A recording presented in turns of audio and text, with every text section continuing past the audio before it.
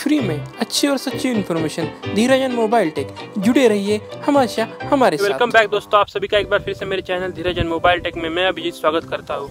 तो चलिए बढ़ते हैं आज के टॉपिक के ऊपर, जो कि है गुलाबी सुंडी, कपास की गुलाबी सुंडी के बारे जीवन चक्र के बारे में मैं आज आपको पूरी जानकारी देने वाला हूँ।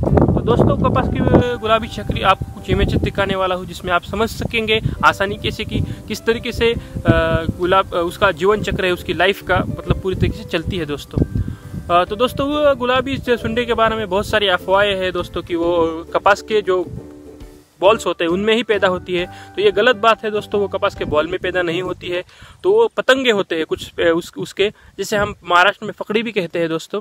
तो वो होती है दोस्तों, जिसका इमेज मैं आपको दिखाने वाला हूँ, जो आगे मतलब इसी वीडियो में चलता रहेगा इमेजेस और किस तरीके से वो अपना प्रजनन करती है दोस्तों।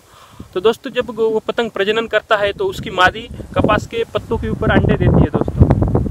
जब वो अंडे देती है तो उनमें से 1-2 दिन में वो अंडे फूट जाते हैं। उनमें से पिंक बॉल वर्म, जिसे हम कपास की गुलाबी सुंडी कहते हैं दोस्तों, उसकी अली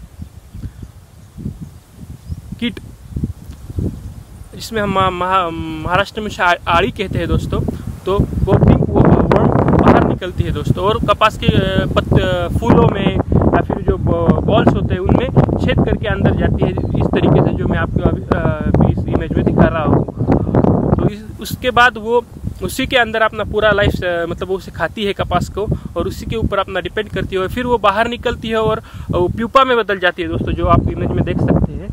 इस तरीके से वो प्यूपा में बदल जाती है और उनका जीवन चक्र शुरू रहता है दोस्तों। अगर आप इसको शुरुआत में ही कंट्रोल कर ले उसके अंडे को और ये कपास में जाने के अंदर, तो आप उसे अच्छी तरीके से कंट्रोल कर सकते हैं। तो ये पूरा वीडियो देखते रहिए दोस्तों। अब तक आपने मेरे चैनल को सब्सक्राइब नहीं किया तो जल्दी सब्सक्राइब कर लीजिए। तो ये 2 स्टेज आप देख सकते हैं, पतंगा और अली के। और ये देखिए पिंक बॉल वहाँ किस तरीके से घुस चुकी है। उसके बाद ये इमेज देख सकते हैं आप, उसकी पूरी ग्रोथ लाइफ साइकिल इस तरीके से होती है।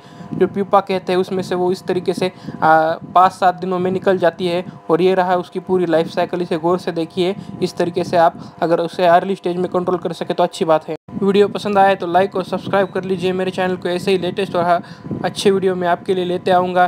धीरजन mobile take, thank you very much.